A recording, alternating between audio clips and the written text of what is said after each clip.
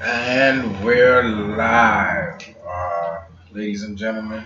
Something missed me a couple of days ago while I was reviewing MMA fights and basically the world of the UFC and how crazy this week was, with all the cancellations of the fights, so on and so forth. Um, I missed something on Fight Hype about Kell Brook and Errol Spence Jr. Apparently, they were going back and forth in Las Vegas. Shout out to Fight Hub TV. Um, they were going back and forth over a match, a possible rematch, and both of them seemed very enthusiastic about a rematch. Errol Spence won that. I'm gonna be completely honest. I didn't see that. I got turned on to pause. Somebody put me on to Errol Spence Jr. When? Last year. Last year, I think last year November. And yeah, since then I haven't really seen a lot of his fights. I think I've seen two or three.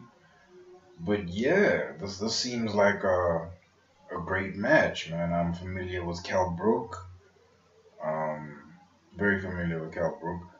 And I'm gonna watch the first fight obviously to judge if it's worthy of a rematch. But usually with young fighters, man, there's no shortage of entertainment. There's absolutely no shortage of entertainment. And judging from what I've seen from Errol Spence and what I've heard, the fact that he hits like a light heavyweight, that'll definitely be a fight that I'd want to see two times over, maybe even a third. They were talking about if they should include a belt or no belt. Again, shout out to Fight Hub TV and of course Boxing and MMA TV. Shout out to them. And this is an intriguing fight. Um, I don't know.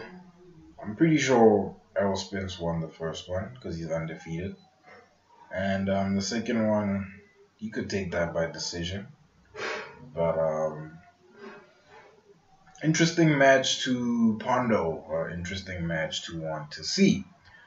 Will it happen? I don't know. Let me know what you guys think. Like, comment, subscribe. And I am out, ladies and gentlemen. I'm out.